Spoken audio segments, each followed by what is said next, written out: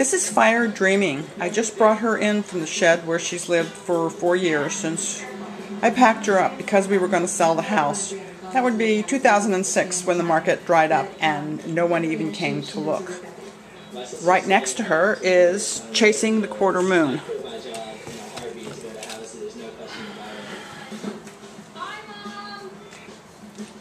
These are some of my earlier pieces. When I first started working in clay, I was doing standalone until I discovered that standalone doesn't sell very well. Lately, I've been thinking about making these bigger because I really enjoyed making them in the first place. This is all on top of a table. I spent a little time making tables with ceramic tops on them. They're fun to make. They're pretty. Sometimes the grout doesn't work, and I think for a while I was using grout that was old, and that'll make a difference. But as soon as my living room is finished, we have it torn up right now because we're going to put a floor in it. That would be the kitchen floor that I scrubbed yesterday. Here's my living room right now, the way it's been for a little while. We've got the walls painted. And we're going to put a floor in that matches this floor that we put in, I don't know, 5 or 6 years ago. We need the floor because we had rugs in there. And here are two things which make me smile a lot. This is Swinyo Doggy. Say hi, Swinyo Doggy. Are you a good girl? You're my good girl. And this is Gracie Girl, who is going to come see you. Hi, Gracie. Are you a good girl? These are the reason we pulled the rug out in the living room. Because they liked the rug way too much for things that should have been done outside. So that's why my house is a mess in the living room. This is on my back deck. I have run out of room in my studio, so I am putting things out in the yard. They will last through most any weather except for wind. Wind can knock limbs down and they can break. This is my pond. I love my pond. It's very peaceful. And in it we have goldfish. You can see that gold, that's some of the goldfish. We keep about 13 in here. I think the most we've ever had is 15. We don't feed them. They take care of themselves. They breed in here. We've been down as low as 7. But they stay right around 13. This is Searching for Persephone. One of the first heads that I made back when I was doing standalones.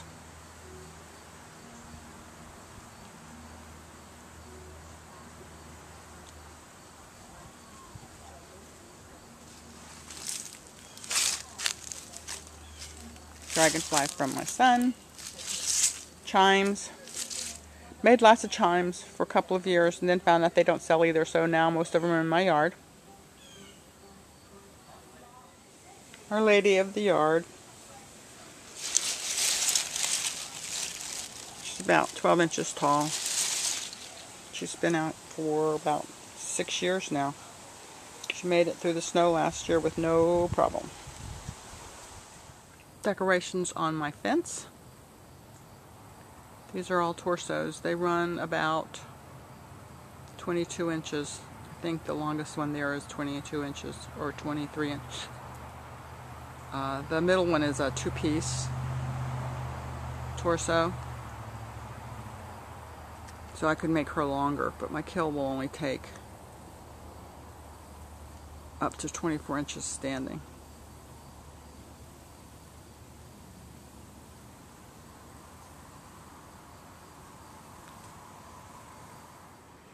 This is a bell I got out in the Blue Ridge Mountains. The first weekend my husband and I went away together. That would be 27 years ago.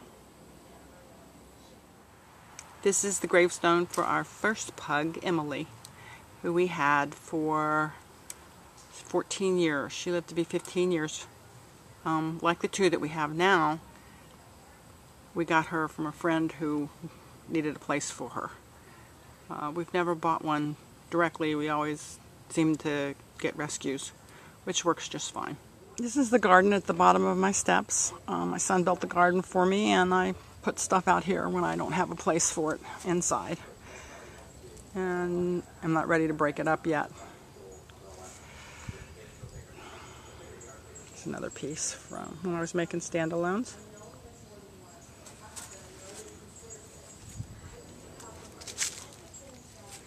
She's a wall hanging.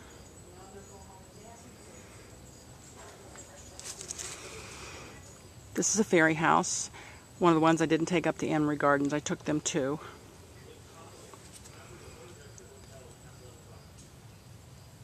These are little garden spikes. I leave them in the pots that have perennials so that I don't plant an annual in them before the perennial comes back in the spring.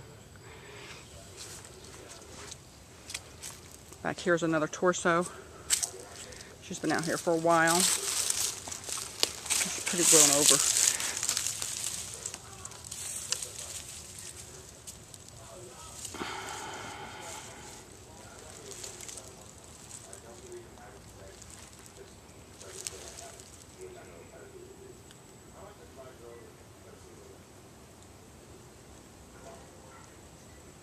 Another chime. That chime was for my real estate agent when we bought this house in 1994. It's great, makes great noise. Here's a goddess. She's not a chime really, she's just a hanging, pretty hanging piece. We got her in California on the coast. I gave my mother that cat when I was 10 years old and have always kept it because I like it. It's been back in the shed. That's a piece of petrified wood next to it from the petrified forest when we went out visiting there. That was illegal when we bought it from the gift shop at the petrified forest. These are rocks that we collect. We collect rocks everywhere we go. This must have been when we had the car, as this is bigger. I collect small rocks when I have to, well, mostly small rocks if we have to go on the airplane. Sometimes we carry them on in our luggage. There's another mask. Here's another statue. Another chime. Some totems. Totems for me are all about healing. These are pieces that are broken or didn't work, or things that I found.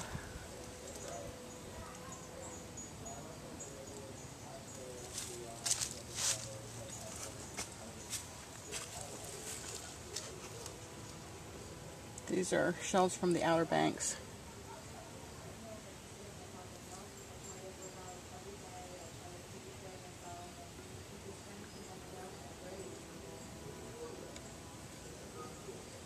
I like broken shells because, like the totems, it's as if something fell apart, and when it came back it was different but more beautiful in its own way. And that reminds me that when things don't quite work the way I want them to work, it really doesn't matter.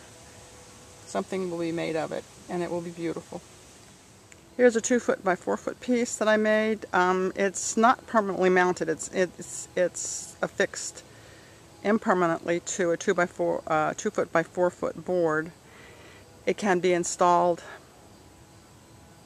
anywhere somebody wants it installed. It's been outside for about 4 years too, I think, maybe more than that. I think I was making these in 2004. Hold on. I was right. 904.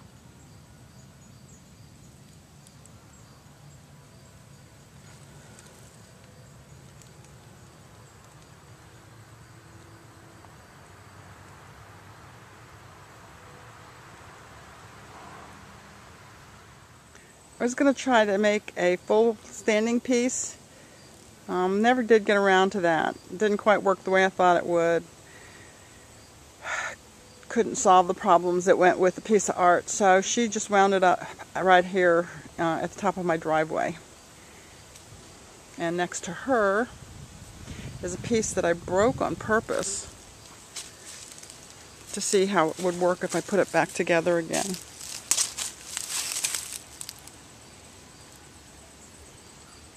Never did really finish it, so here she is outside. She's Just being colorful.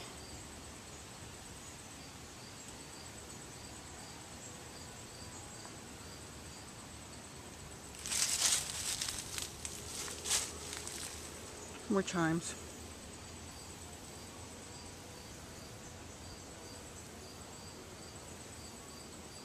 I made the top on the bird bath, but it's got a hole in the middle of it because we have mosquitoes, so we don't have a bird bath. We just use the pond for them.